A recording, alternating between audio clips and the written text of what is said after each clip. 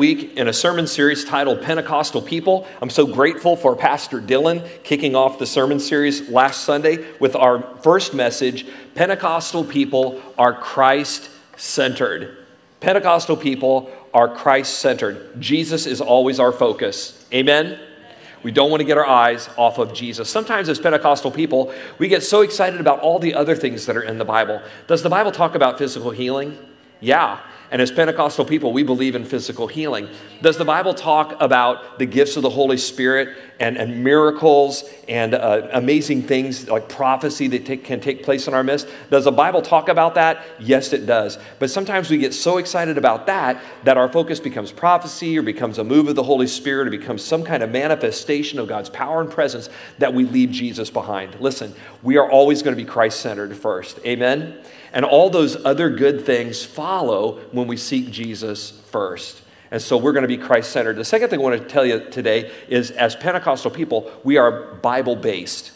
We believe the Bible and we live by God's word. This Bible is our guide for life, for faith, and for doctrine. This is my guide for my life, for my faith, and for my doctrine. What's doctrine? It's all the stuff I believe.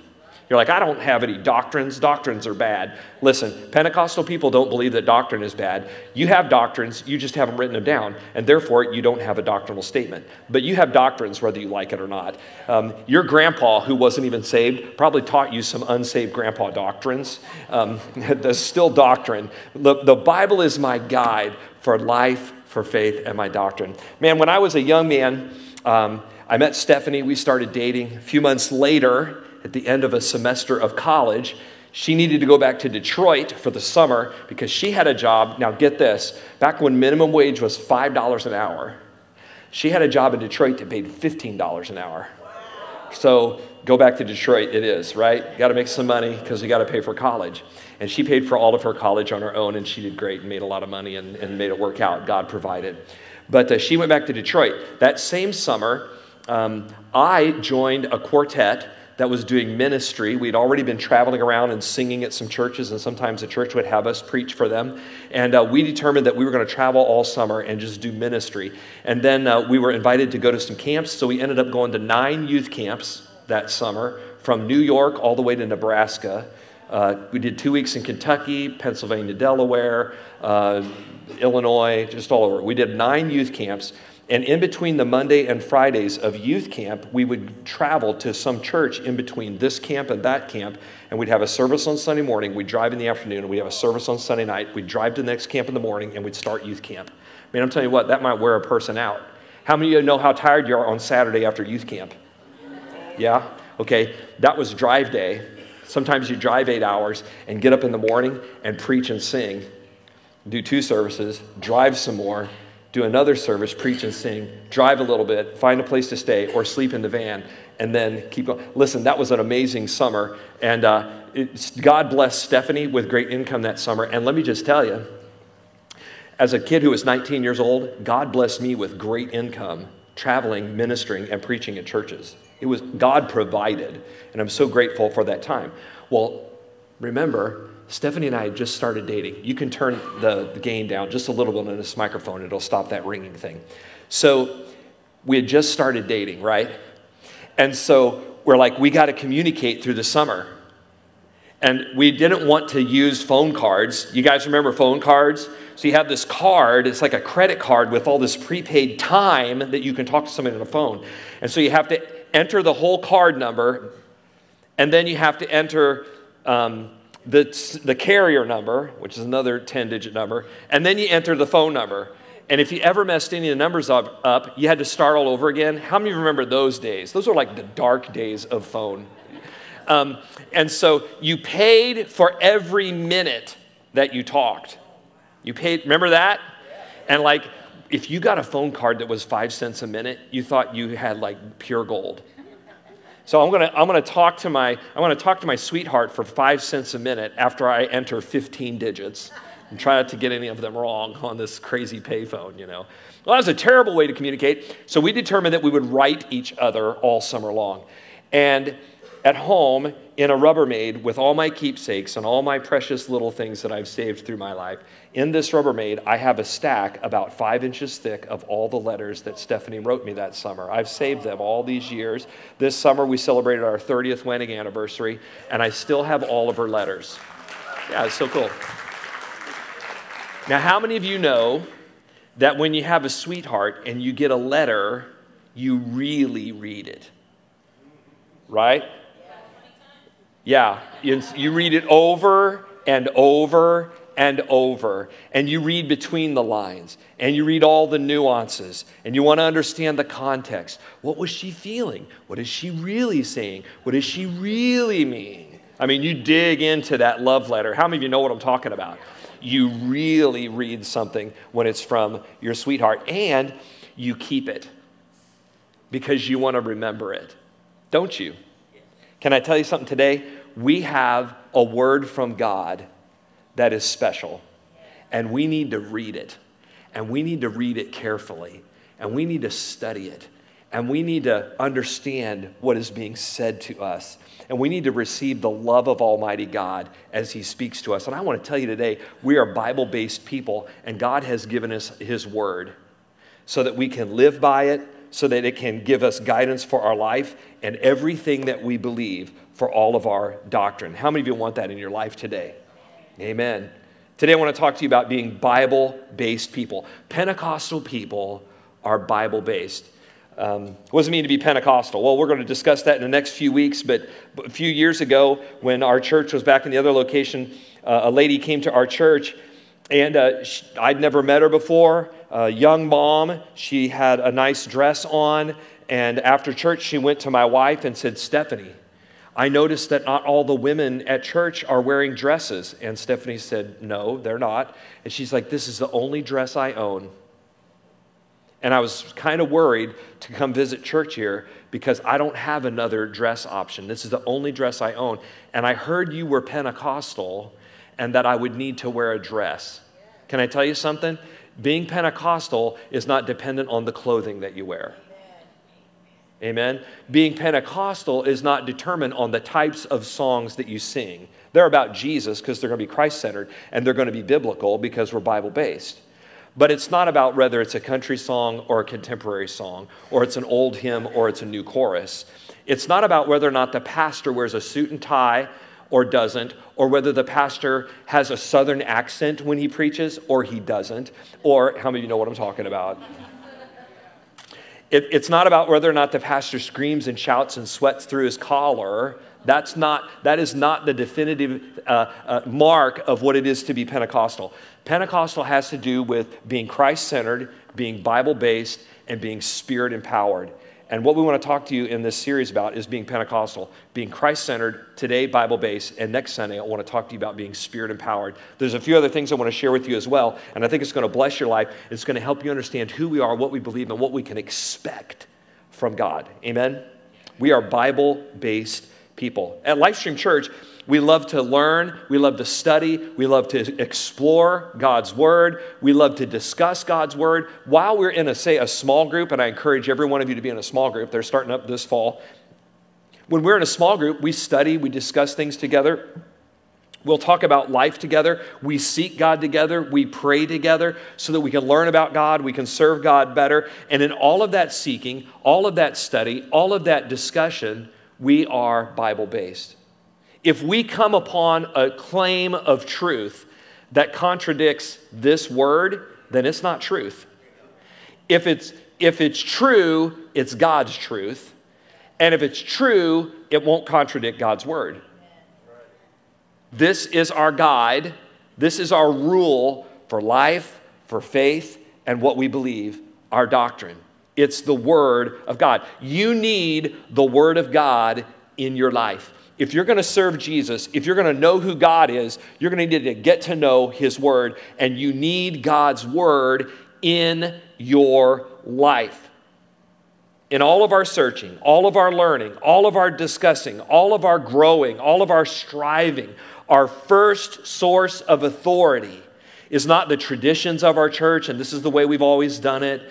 It's not, this is what my friends say is really cool. It's not, that's what the other churches are all doing. Listen, the source of authority is not any of those things. It's the Word of God. It's God's Word. It's the Scriptures. We are Bible-based people. Somebody say amen.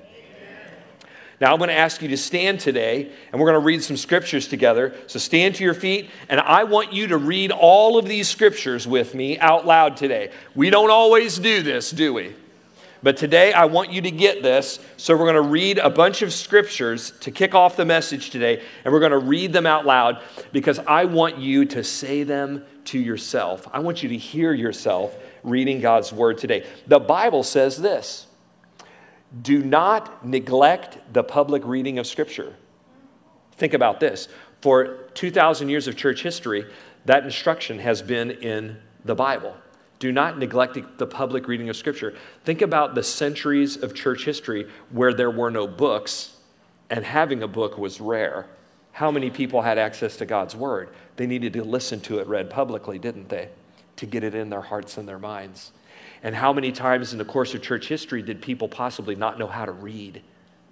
But someone did, and someone would publicly read the Scripture so we all get it together. Today we're going to honor that old tradition, and we're going to read some Scriptures together. Are you ready? 2 Timothy 3:16. It's on the screen, and I want you to read it out loud with me.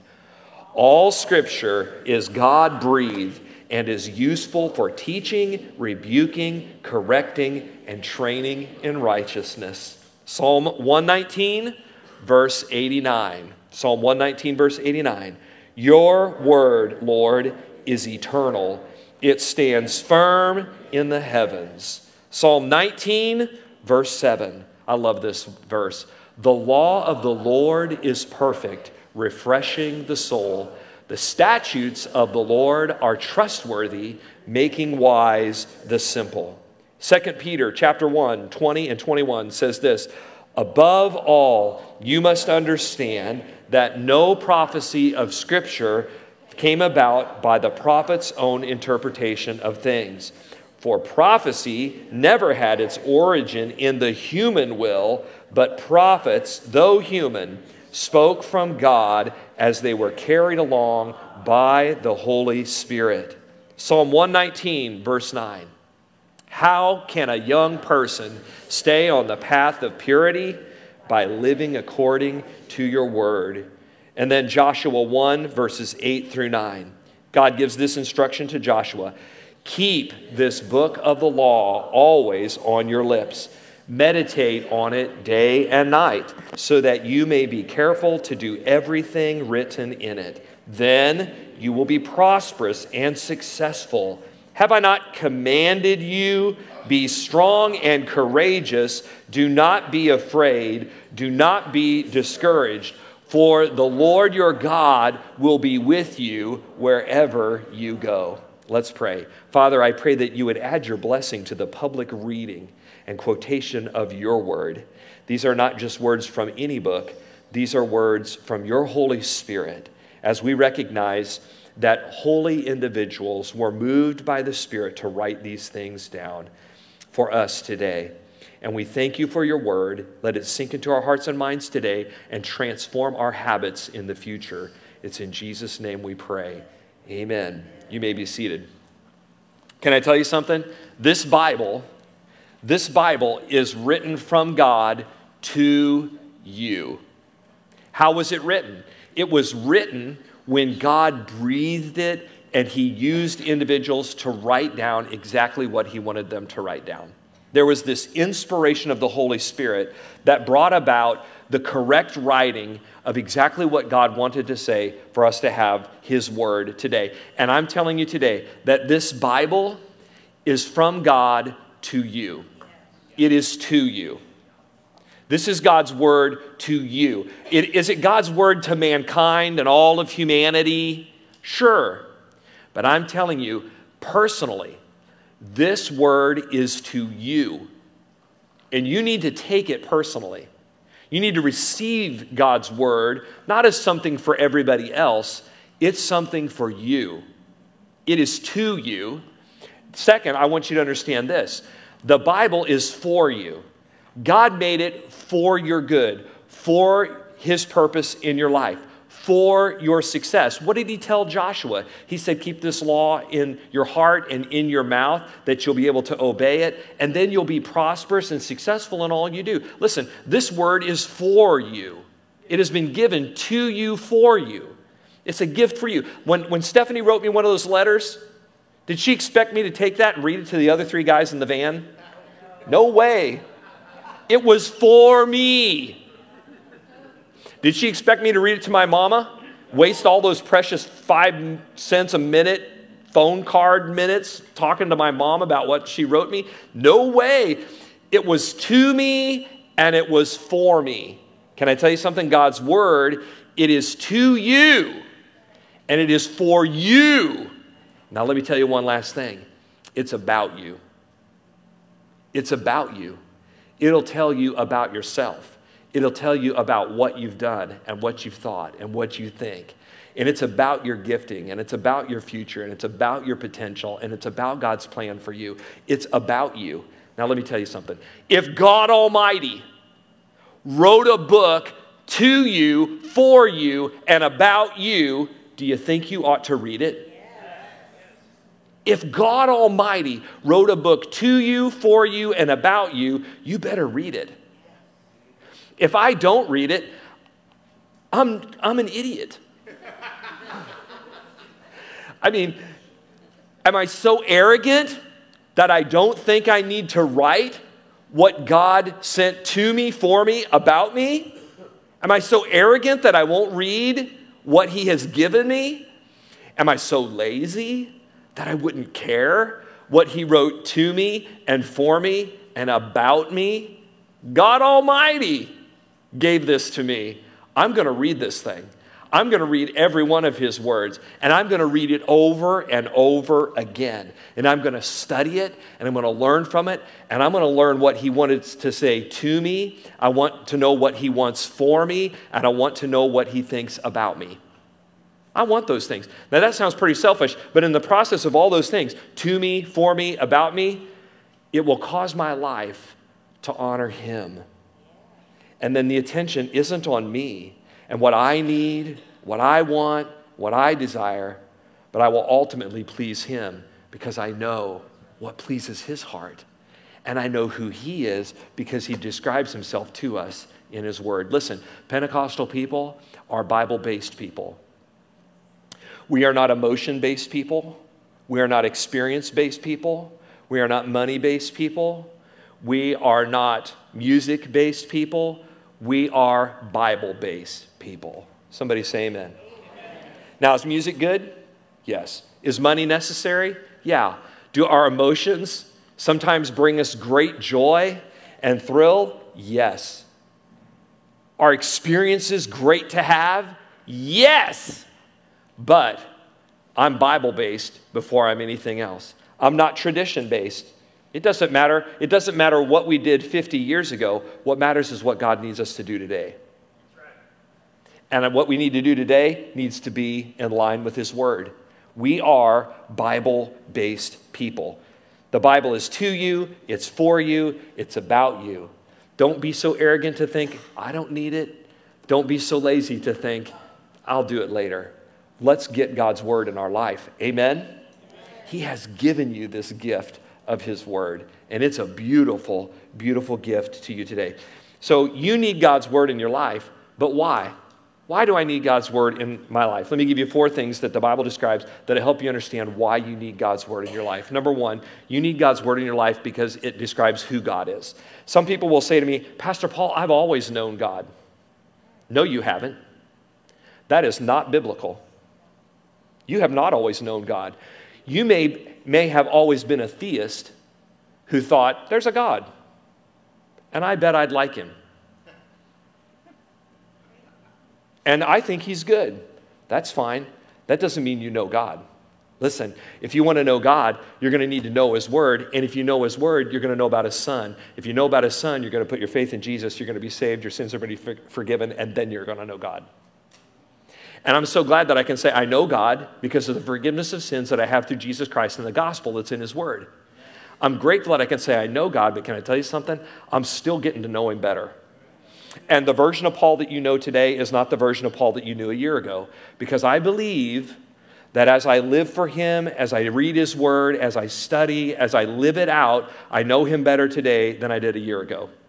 And I know him better today, and I'm walking with him better today than I did a decade ago. And I'm grateful for that. Why is that happening? Because the Word of God is living and active. It is sharper than any double-edged sword. It penetrates between the soul and spirit, joint and marrow. It can discern between the thoughts and intents of the heart. Man, the Word of God is powerful, and it is living, and it's working in my life. You need to let it work in your life too. You need the Word of God. It describes who God is. What do we know about God from the Word? We know that He's eternal. Genesis 1:1 says, in the beginning, God created the heavens and the earth. What was there before the heavens and the earth? There was nothing but God. Only God was there. And He has always been. He is eternal. He is from everlasting to everlasting. God revealed Himself as eternal to one of the first characters in the Bible, Abraham. And so Abraham planted a tamarisk tree in Beersheba. That's this little town down in the south desert of Israel. He plants this tree in the desert, and he called on the name of the Lord, the eternal God, there in Beersheba where he planted his tree. What did Abraham do? He called on an eternal God because he understood that God was before anything else existed. Genesis chapter 21, verse 33, Deuteronomy 33:27, one of the other great Old Testament characters is Moses. And Moses said this, the eternal God is your refuge, and underneath you are the everlasting arms. The eternal God is our refuge, and underneath are the everlasting arms. Man, the Bible describes an eternal God who holds us in His hands, in His arms, in arms of strength. Are you with me today, church?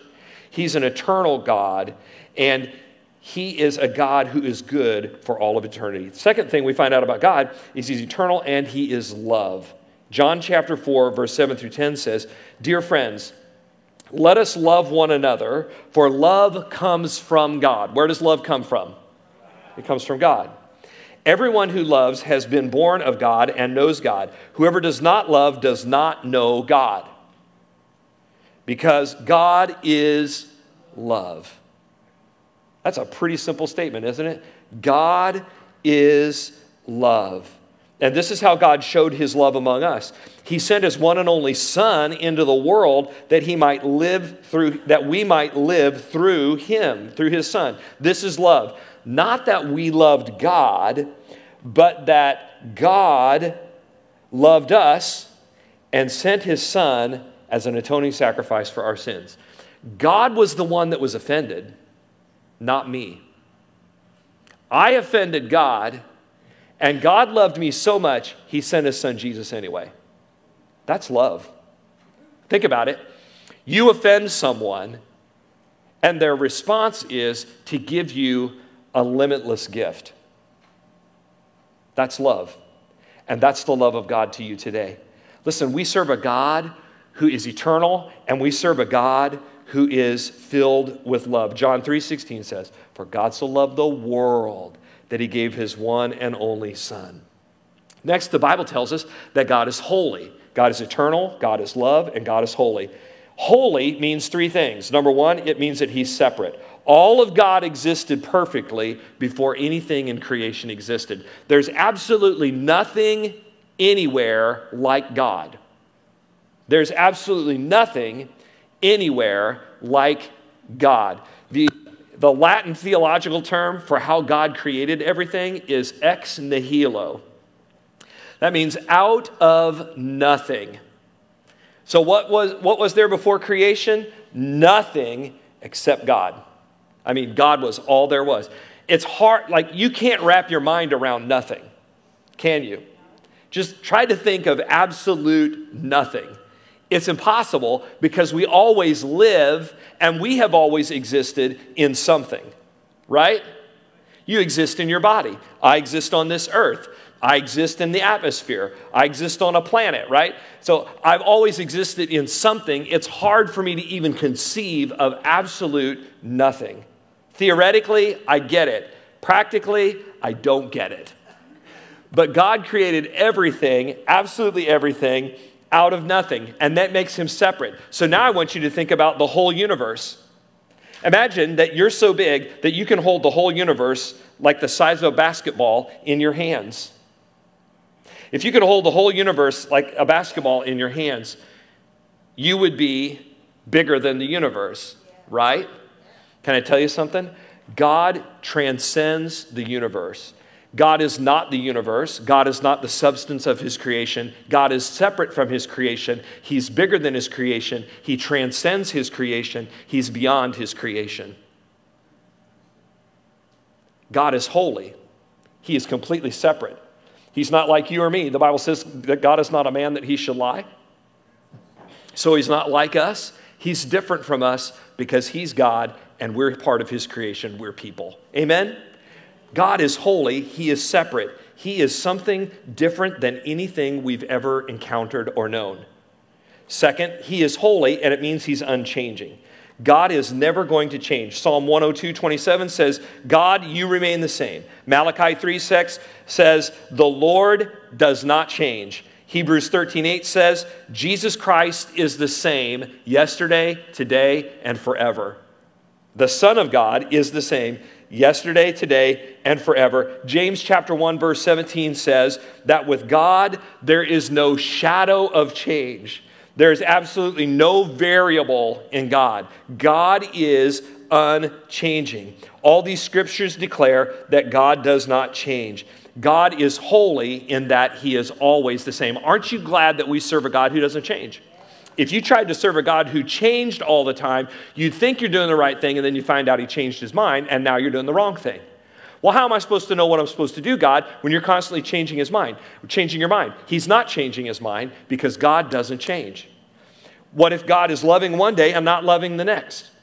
Can I tell you something? God is always good. God is always loving. God is always merciful. God is always gracious. God is always just. God is always true. And think about the best day of your life. Think about the day you met your sweetheart. Think about the day you graduated from high school. What a good day. Think about the day that you started college. You know, you moved into the new dormitory and it was exciting. It's like a good day and you're pumped. Think about like the first great job you got. I got the dream job and it pays well and you're excited. It was a good day. Think about the day you got married. It was a good day. Man, some dude standing down here and he sees this beautiful young woman walking in with a fairly ugly middle-aged guy. Come on, some of you guys are that guy already. And you're just like, this is the best day of my life. You're like, you know what I'm talking about? That's a good day. Think about the day when your first kid was born. That's a good day, wasn't it? And you're excited and you're thrilled. Think about the day you bought your first house. That's a good day. Man, you're moving in. And man, whenever I bought a house in the course of my lifetime, I pick up my wife and I kick that door open, and I carry her over the threshold. How many of you have that tradition? Anybody? Okay, I'm all alone on that one. But man, those are good days, right? Now listen to me. God is as good on the day you get fired from the dream job as he was on the day you got hired.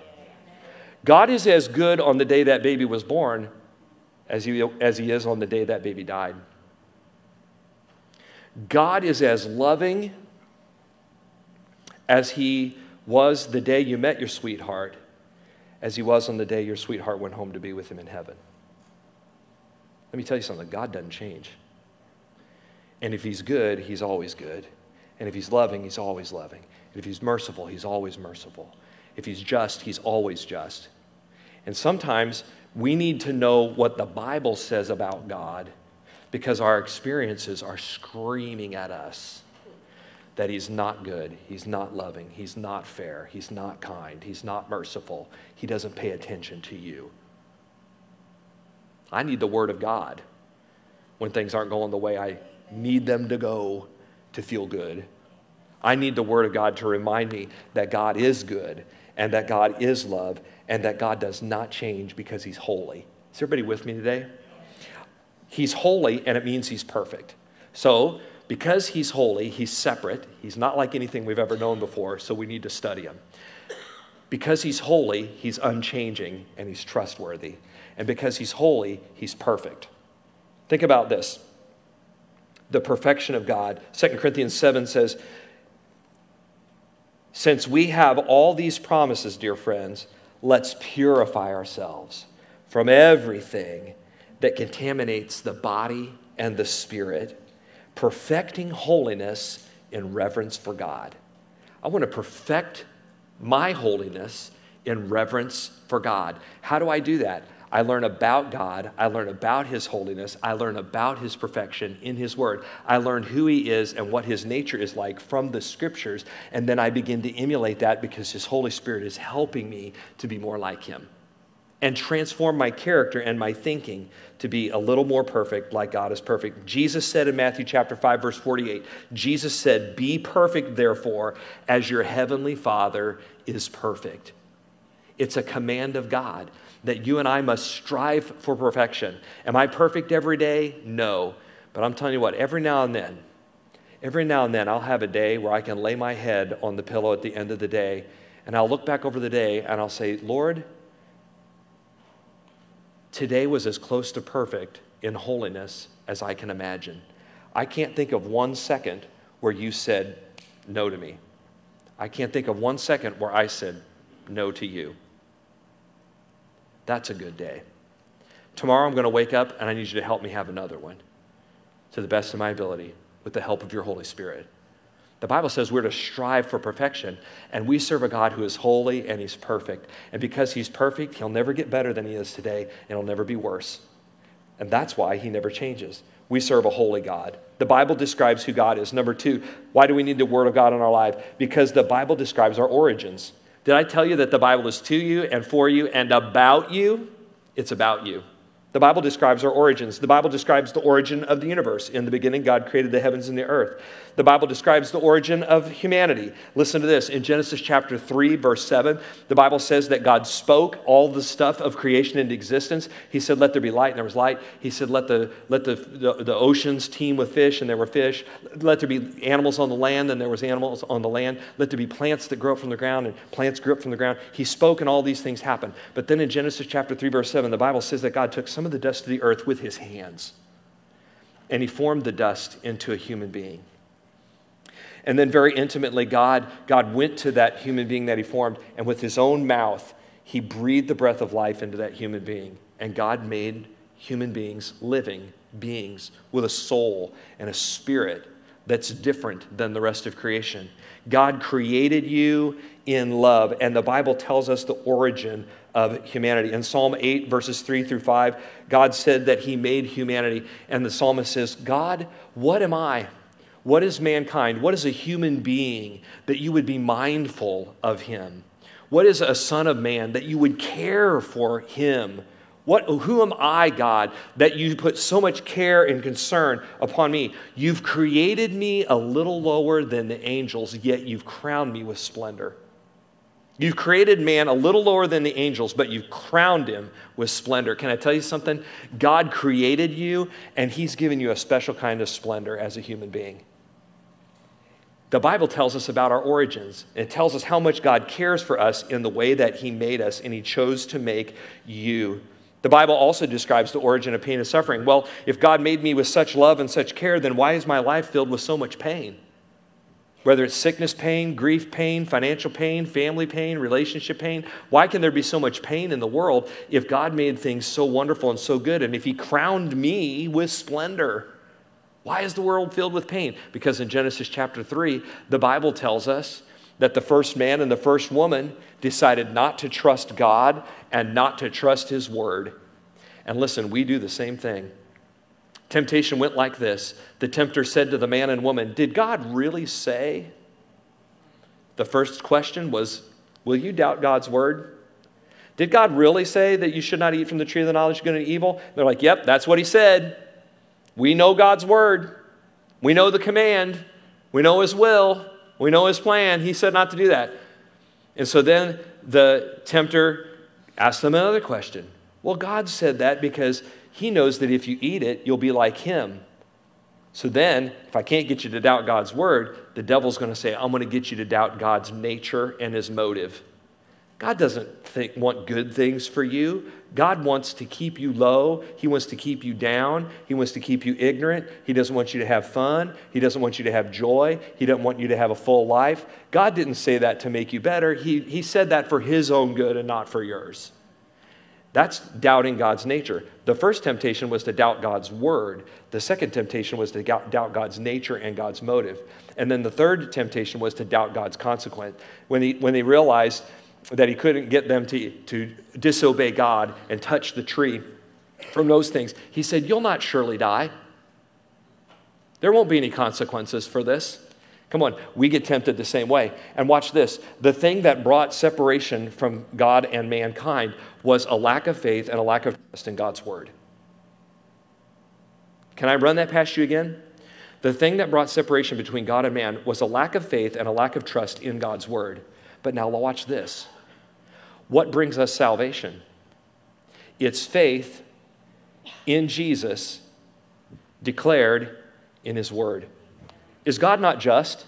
Is God not fair? What brings salvation is faith. Listen to what Hebrews says. Hebrews says, without faith, without trusting God, it's impossible to please God. But if I have faith and I trust him, I can please him and I can obey him and I can honor him and I'll have his blessings. It's faith. It's trust. I need to have faith in his word. I need to have faith in who he is, and I'm going to know who he is the more I read his word. Is everybody with me today? The Bible describes our origins and where pain and suffering came from. Pain and suffering in our world comes from sin and the fallen world in which we live. Number 3, why do you need the Bible in your life? Why do you need God's word in your life? Because the Bible describes our human nature. It describes who we are, who I am. The Bible tells me who I am.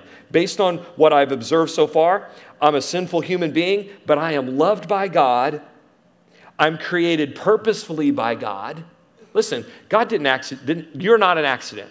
God didn't create you on accident. Some of you are like, oh, but you don't know my family. You don't know my history. You don't realize, Pastor Paul, I am an accident. My mom wanted to abort me, and the abortion failed, and I survived, and here I am.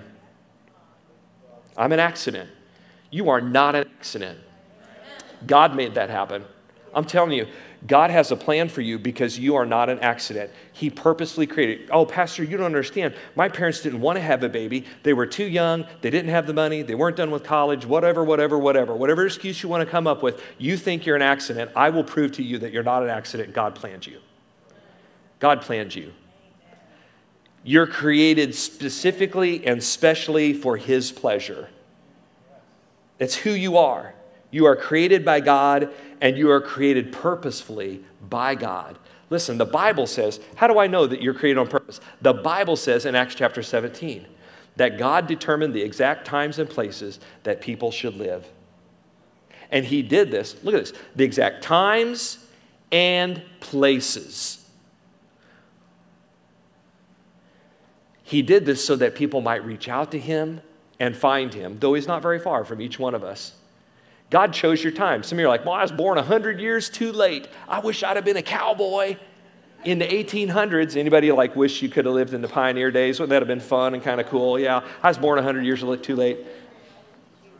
Anybody like, man, I wish I would have lived when Jesus' disciples lived and I could have seen Jesus walk the earth 2,000 years ago. I wish I would have lived then at that. Well, listen, God didn't choose you for that time. Listen, God chose you for this time. And God selected the time and the place that you would be. He selected your start, and then he gives you the opportunity to make many choices from that start. But God chose your start, and he carefully crafted you, who you are, so that you would seek him and know him and please him and love him in your life. The Bible tells me who I am. The Bible tells me why I am. I'm not an accident. I am made on purpose for God's pleasure and for his purposes. Your life can please God. God is so pleased that you're alive today. God is so pleased that you're here today. God is so pleased that you're hearing a sermon about his word today. God is so pleased that your family is with you today. There are so many things about you that God is just pleased with you. He made you for his pleasure. Even if you're a person who has rejected Jesus Christ and you're not saved, you're not a Christian, God still created you for his pleasure. And He's pleased for you to be alive. And He's pleased to give you good things today. God created you for His pleasure. But God also created you for His purposes. And God has a purpose for your life. God wants to use your gifts. God wants to use your talents to be a blessing to the people around you, to be a blessing to your community, for you to be a blessing to your church, for you to be a blessing to your family. God made you for some purposes, some things for you to accomplish in your life. Why am I? I exist for God's pleasure and His purpose. The Bible also tells me what I need. The Bible describes who I am, why I am, and what I need. Because my life is marred by sin and a struggle to trust God. Did Adam and Eve have a struggle to trust God? Yeah, so do you. It's kind of fair, isn't it? I mean, I have the same struggle. Can I trust God if He asks me to do something that's absolutely impossible? If the Lord says, Paul, listen, you're going to have to get responsible and put a little bit more money in retirement, but I want you to give more to missions at the same time. Hang on, God. Anybody ever been there? Or am I alone? It's like, can I trust Him? Hey, Paul, I've got this thing I'm calling you to do, and it's not going to be easy, and you're going to have to talk all your friends into doing it with you because you can't do it alone. And it's bigger than you can ever accomplish, but this is what I'm calling you to do with your life. Will you trust me and do it? Well, God, I can think of 6 ways I could ruin it. Anybody been there? But Lord, you said go, and you said do it, and you told me this is my call for my life. And so, God, I've got to trust you, and I've got to go. Listen, the Bible tells me what I need. And the Bible tells me that I'm a person that's marred by sin, but though I struggle to trust God through His salvation in Jesus Christ, I can trust God. I can be saved. I can please Him, and I can accomplish His purpose for my life. And so can you. When you are saved and you are born again, the Holy Spirit comes to live inside of you and strengthens you so that you can win the struggle against doubting God and trust His Word. Somebody say amen. He will teach you how to trust His Word, and He'll prove Himself as you trust His Word over and over again. The Bible is what I need, and the Bible tells me what I need. Number 4, the Bible describes salvation. And this is one of the best parts of the Bible. It describes salvation. Number 1, I want you to know this. God has a plan. For a fallen world and fallen people, God has a plan. The Bible is God's story, which He is creating right now in real time. He is literally creating it right now in real time. All of the Old Testament, God worked and worked and worked to create a people that would believe in one God. What was the primary problem all through the Old Testament? Well, I'll worship this God, and I'll worship this God, and I'll worship that God. I dropped my Bible. That's the worst thing. I'll worship this God, and this God, and this God, and that God. And God's like, no, worship the Lord your God and serve Him only. Love the Lord your God with all your heart, soul, mind, and strength. He worked for thousands of years to create one group of people who would worship one God. And when He created those people in the fullness of time, He sent His Son to those people. And the gospel, the good news of Jesus Christ, who was a Jew, came to the Jewish people who believed in one God. It took years of struggle. It took years of pain. It took years of suffering to work it into their hearts and their minds to prove that His word is true. But finally, He created a group of people who believed in one God and who could receive His one and only Son. And therefore go out into a world that believed in hundreds and thousands of gods and tell them that Jesus is the way. Is everybody with me today? That's what God was doing all through the Old Testament, and He was doing it in real time in history to make it happen. That's kind of a brain twister, isn't it? And then Jesus comes in the fullness of time, and He accomplishes God's salvation when He died on the cross for your sins and for my sins. And He rose from the grave to have new life and to share new life with you and me. The same power that raised Christ from the dead quickens us, strengthens us, lives in us to give us new life. He did it in real time. Jesus lived a real life on this earth. He died a real death, and he rose from a real grave situated just outside Jerusalem in a little place called Israel. God did it all in real time, in real history. And Jesus promised this. Listen to me, church. This is where you are. Jesus promised, I will build my church, and the gates of hell will not prevail against it. And he's still doing it today. And you're in the middle of the story. And the story's not over because the story's not finished. He's promised that he's coming again. And when he comes again, the church is going to be raptured, and the dead in Christ will rise, and we'll be with the Lord forever. And there's going to be a place called heaven for us to exist in forever. And the story is being written, and we live in it right now. And as he builds Livestream Church, he's fulfilling his promise, and he's fulfilling it in real time, and he's fulfilling it through you. Your life has purpose. Your salvation has meaning. And I know it because it's in the Word, and we're in the story right now. You guys with me today? Man, I'm telling you what, the Word of God is powerful, and God has a plan, and his salvation is described to us. God sent his Son so that we would have salvation. God has a plan, God sent his Son, and God is pleased with faith.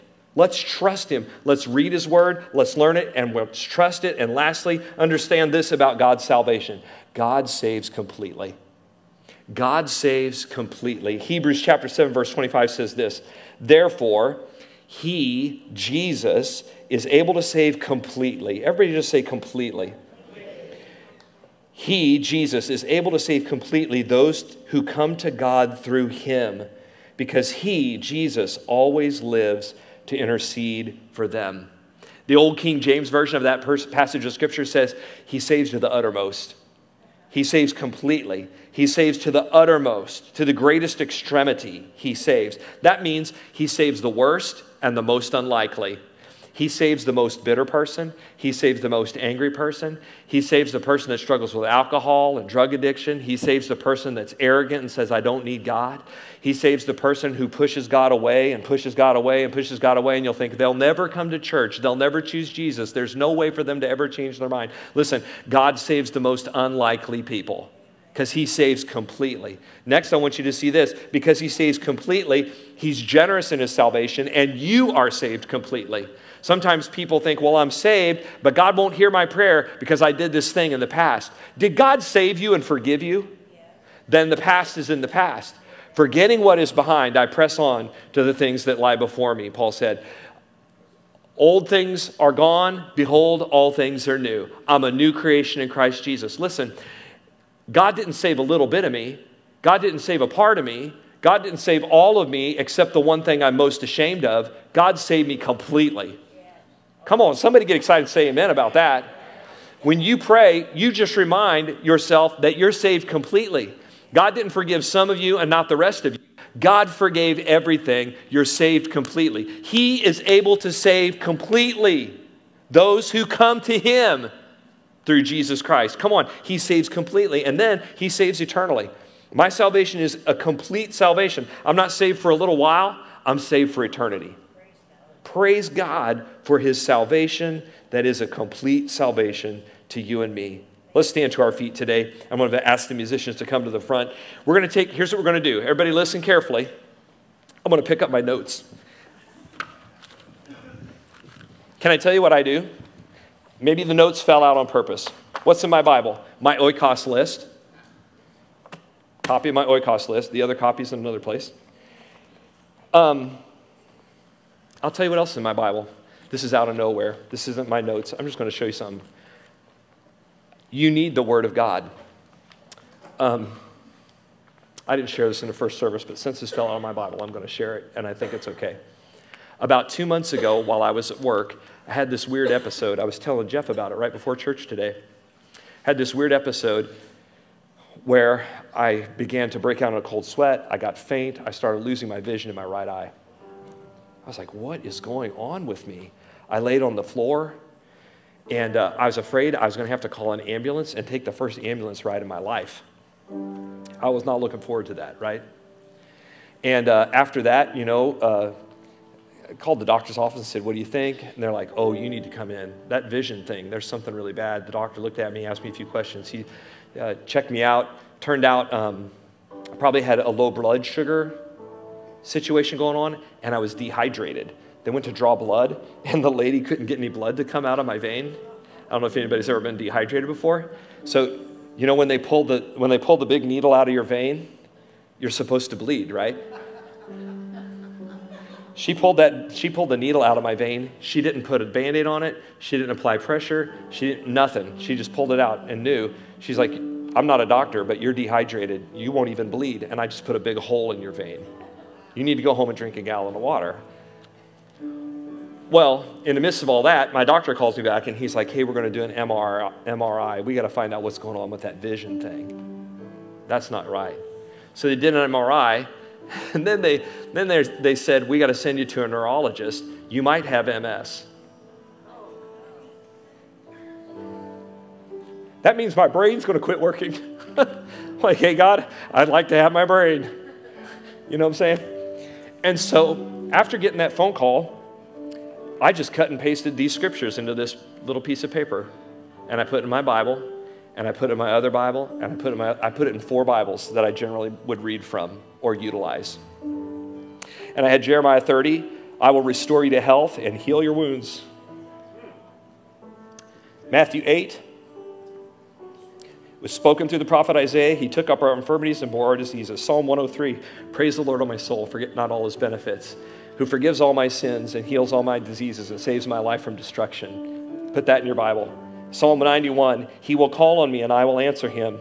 He'll be with me in trouble and I'll deliver him and honor him. And with long life, I'll satisfy him. Man, when I face something like that, I get my scriptures. I put them on a piece of paper like this, and I put them in my Bible, and I'm going to read them. I'm going to remind myself of them. I'm going to tell myself over and over again, listen, you need the Word of God in your life for all the reasons that we mentioned today, because God has salvation for you. God has salvation for you. And you know what? We gain it. We understand it. We live in it. It becomes richer and richer as we understand His Word. Read it, learn it, study it, memorize it, hide it in your heart. Here's what I want us to do today. We're going to take just a little bit of time to sing a song, and I'm going to have them play it just a little bit softly. But in the next few moments, we're going to respond to God. And I want you to take time to pray and ask God what He wants you to do about reading the Bible, about studying the Bible.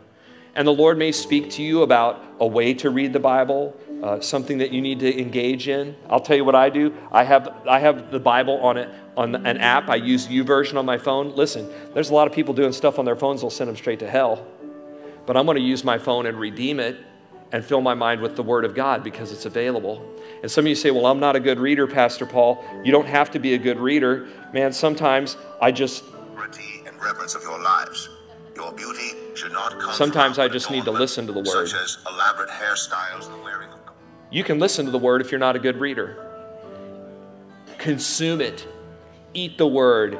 Take it in. Get it in your heart. Get it in your mind. Whether you have to read it, sit down with your spouse and read it to each other. Whatever it takes, get in the Word of God. And find some information from the Holy Spirit about how you're to do that. Let the Lord rearrange your schedule so that you'll read the Word. Let the Lord make new habits in your life so you'll read the Word. Let the Lord create a new habit in your household so that you and your children read the Word together. I'm glad to say that in the course of the years that my kids grew up in my house, I read the entire Bible to them. And you can do the same thing with your kids. Just start reading the Bible together. The Word of God is powerful. So let's listen to the Holy Spirit for the next few moments and let's receive His Word. Can we do that?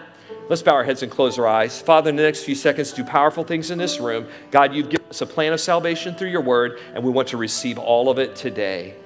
Lord, to please you, to honor you, and to have blessing in our life. Lord, would you accomplish it, we pray. Now, maybe you're here in the room and you say, I want to choose Jesus as my Savior. I want to know that my sins are forgiven. I want to know that I'm on my way to heaven. I need to do that today. And Pastor Paul, I want you to pray with me right now.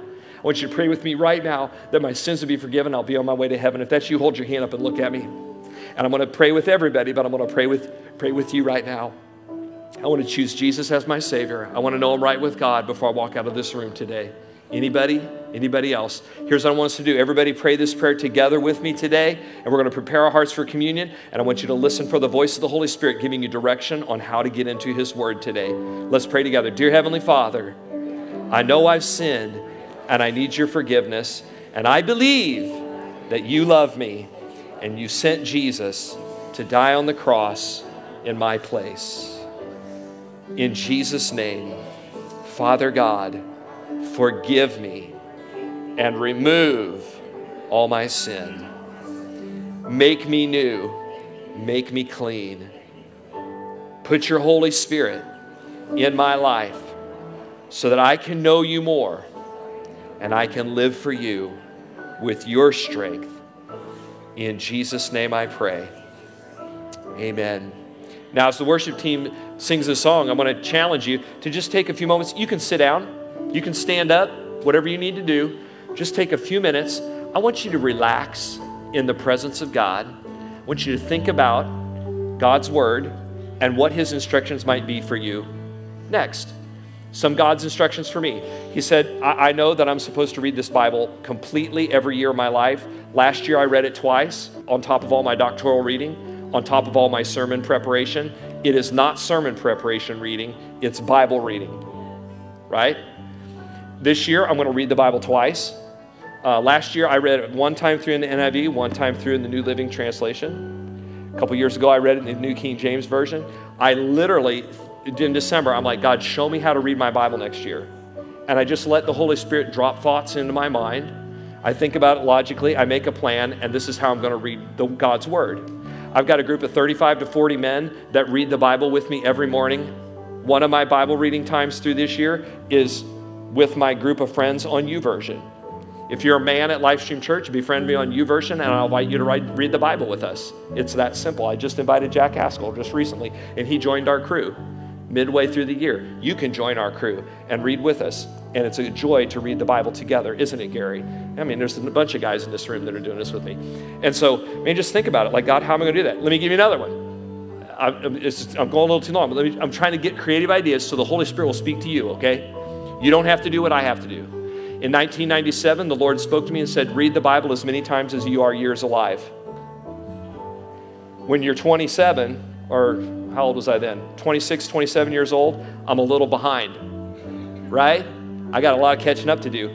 I plan on accomplishing it by the time I'm 69. I have a plan, and I'm trying to work my way through that plan. Hey, what if I don't make the plan? It doesn't matter to me. What matters is that I did what God told me to do. He set the goal, and I said, okay. That's what matters, right? And in the process, man, I have learned so much about God reading His Word, sometimes 2 or 3 times in the course of a year. I challenge you, read the Bible. There's a small group, Jeff Nowd and Maggie. Maggie's playing piano, Jeff's right here. Their small group this fall. Some of you, the Holy Spirit will speak to you. You need to get in a small group so you study the Word with some other friends.